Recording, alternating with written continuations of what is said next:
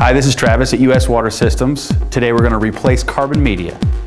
After you unscrew the control valve, you'll be left with a tank full of wet media and water. Depending on how many helpers you have and what you have nearby, you may be able to siphon the water out first. You can actually use some 3/8 tubing, slide the 3/8 tubing all the way down the distributor, and then just siphon it out into a floor drain or a bucket. Once you're left with just media, you may or may not be able to remove this distributor tube. For this demonstration, I'm going to pull the distributor out beforehand. Your media will be wet, but in this demonstration, we're using dry media.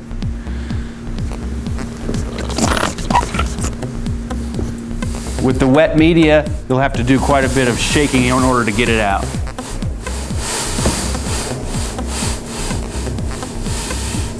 The wet media is going to be pretty heavy, so you're probably going to need assistance lifting up the tank to empty it out. When you're ready to load the media, the distributor tube will go into an empty tank. We cover the top of the distributor tube. We're covering the distributor tube so that when we pour the carbon media in, nothing goes down the tube. Depending on the size of the tank will determine how much media you need.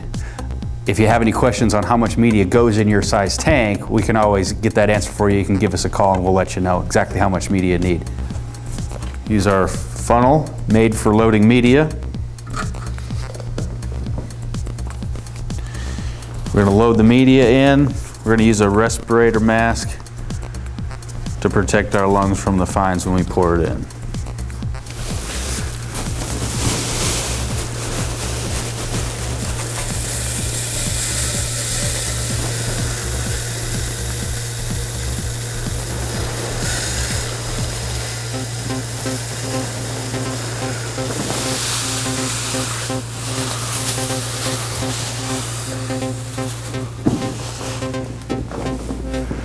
And then we can remove this duct tape.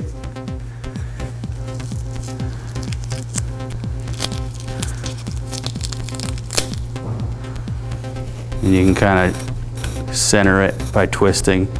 Get it right in the center there. And if you're using a carbon media, you can fill this with water and soak it to help saturate the carbon. You can use a garden hose.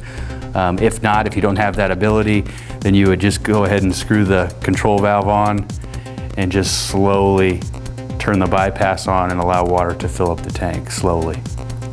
At this point, your carbon has been replaced. You're going to do this on an average of about every 5 years. And if you have any questions, give us a call at 1-800-608-USWA. Thanks for watching.